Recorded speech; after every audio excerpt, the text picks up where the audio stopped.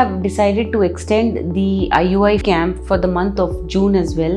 Patients have been extremely happy and we have been able to give them good success rates, due to which we have decided to increase the time for this IUI camp. Thank you.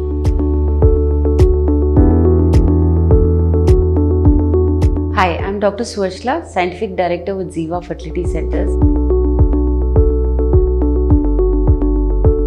Does having the right amount and levels of progesterone in your blood help in increasing your pregnancy rates? So let's look at what progesterone does.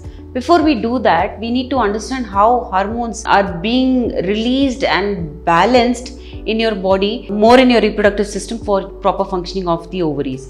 So there are two important hormones that I'm going to be talking about, the estrogen and progesterone. Now estrogen has the main function in the follicular phase, where it helps in not only just the development of the egg, it helps it to mature, it helps it to grow, it also helps in the changes in the endometrium. Now estrogen helps in changes by making it grow. It makes the lining grow for a future pregnancy. Expecting that there is a potential pregnancy, it helps the endometrium grow.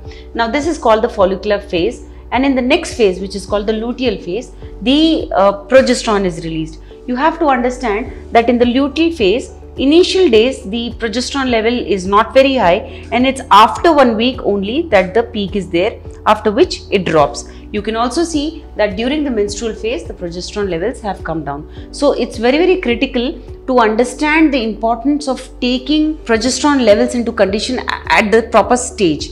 You can see here that during the follicular phase the progesterone levels are not very high. There is an increase only after the release of the egg, and therefore this level is indicative of a phase where the embryo can implant.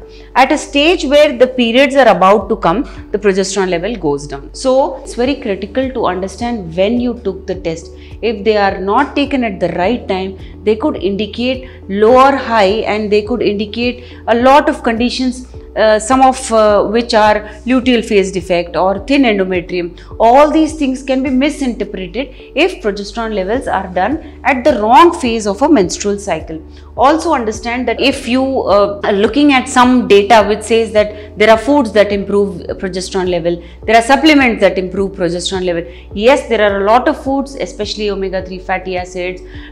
There are a lot of minerals and vitamins that can help in improving progesterone. However, these are not corroborated by data. Clinical data is still not sufficiently present to be able to support facts about the foods that I have said. Also, vitamin D is known to help in increase in progesterone of the uterus, which is also under clinical trials, and we cannot say it with a lot of conviction that vitamin D helps in improving the progesterone levels in the body, especially when it is needed. Vitamin D has other important features, but this is something that needs to be proven yet.